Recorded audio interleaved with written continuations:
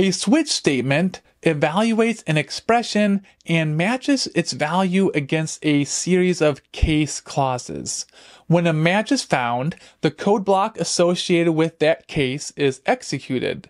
Here's a basic structure of a switch statement. The break statement at the end of each case is crucial.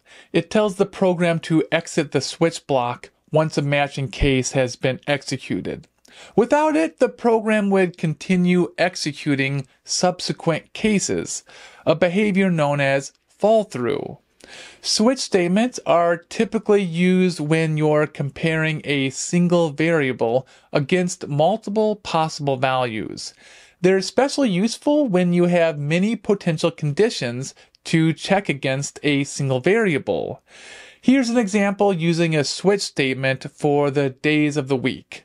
Switch statements can be more readable and concise when dealing with many possible values for a single variable.